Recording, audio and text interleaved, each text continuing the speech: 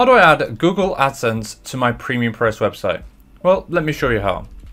In front of me, we have one of the PremiumPress themes. And what we're going to do now is create an account with AdSense and then go ahead and add it to our website. So firstly, we go to our admin area, we click on PremiumPress, we click on settings, and we click on Google AdSense. Now from here, we need to go ahead and create the account. So firstly, we can click on visit link to take us directly to the Google AdSense main account page. So we need to get this Google AdSense code. To do this, simply click on this one here. It says connect to your Google AdSense, click let's go. And you'll see this page here. And at the bottom, it says your Google AdSense code. So we simply copy this, go into the admin, and we save the changes. Now, don't forget to enable this option at the top if you want to turn it on. And again, if you do not want to use AdSense or you want to disable it, simply turn it off. So in this case, we're going to turn it on. The next part is to understand where we're going to put the AdSense code. So let's just take a quick look at the website. So if we take a look at one of our listings, on the right hand side of the listing page, we have an advertisement section here. Now, we also have a built-in advertisement system called SellSpace that allows you to sell banner space to users. So check out the video on that as well if you're interested.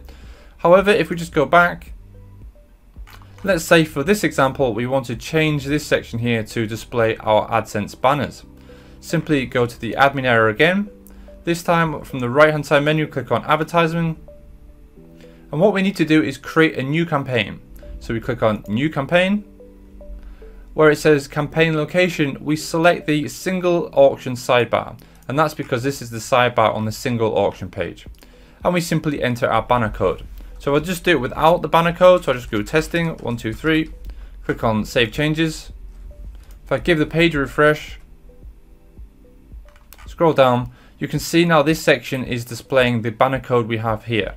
So if I go and edit this, this is the banner code here. So you can display any type of banner, not just AdSense. You can put any sort of code into this section and it'll be displayed here. If you wanted to use AdSense, let me show you how that works again. We go back to the Google AdSense page, click on home, click on ads. From this section, we simply click on the add by unit, which allows us to set the actual ad display type.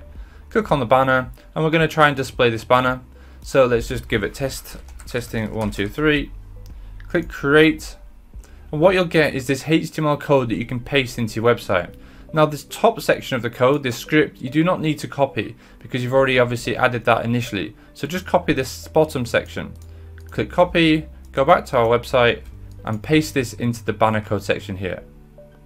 Now when I go back to my website and give a refresh, you can see we now have the actual Google AdSense code displayed on our website.